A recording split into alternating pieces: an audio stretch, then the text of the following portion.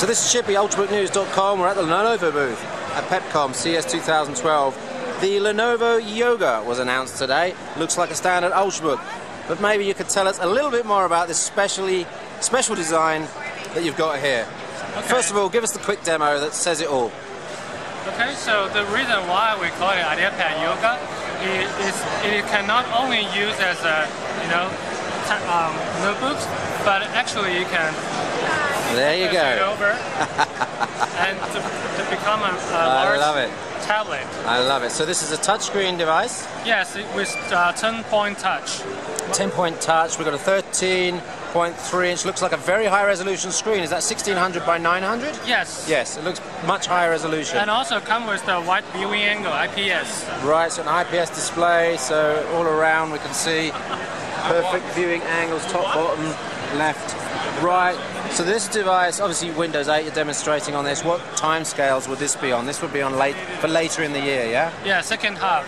Second half in the year, so we can expect maybe Ivy Bridge processor inside, Windows 8. Do you have any ideas of sort of price point that you'll target for this one? Because the Windows 8, the pricing is not out yet, so maybe the pricing will, depends on. But we are trying to, hit over 100.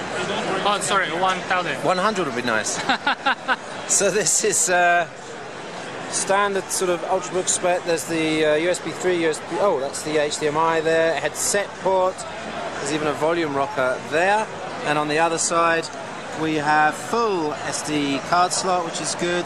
This is going to be another USB. It's blanked at the moment. Obviously, this is a prototype. There's a lock screen button, maybe lock touch. This is the lock screen. This is some function reserved for the evaluation. Unknown. Fan output at the back. And what sort of battery life do you think you can get out of this? Around 8 hours. Around 8 hours. Yes. Maximum sort of 8 hours. Yeah? 8 hours using. Right. That's fantastic. Any special features? Will you have Intel Wide-A capability, for example?